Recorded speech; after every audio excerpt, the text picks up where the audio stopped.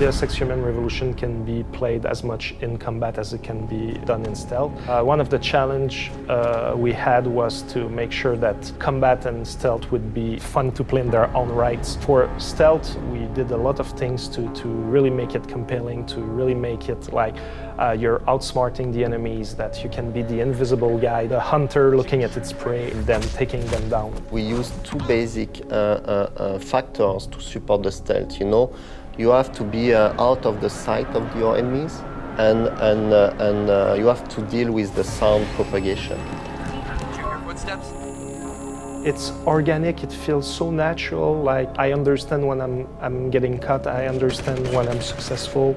I feel that I'm getting more out of the story. Sometimes when you're in an enemy compound and you're sneaking around, the guards themselves are having conversations. If I go in guns blazing, they're going to disrupt those conversations. But if I'm taking the time, I'm being careful and sneaking, maybe I'll overhear them talking about something that will actually help me get in farther. This door gotta be guarded 24/7, you hear me? I hear you, man. It's not like one of those scripted sequences where you go in, you open a door, and then all the enemies just go, and they place themselves into specific covers, and they just wait for you to go. They do what they have to do. They might hearing noises, be suspicious, and investigate. So we really base the AI on those principles. If you go in and you stealth, you cloak to one place, they're gonna go around, they're gonna flank you if they know you're there. If they don't know you're there, hey, all the better, just take down them.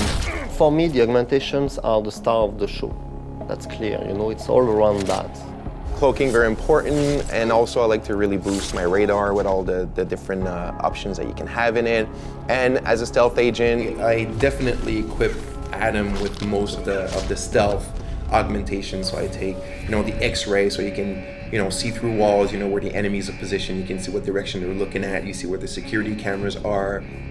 Other augmentations like the mark and track that really allows you to tag the enemies that you see, trackers that are going to follow them, so you'll always be able to know where they're positioned and where they're patrolling. Attachments like a silencer can be really useful, but we also have weapons like the crossbow that is totally silent. I'll usually use a crossbow for long distance. Let's say there's like two guys, one is patrolling and one is close to me.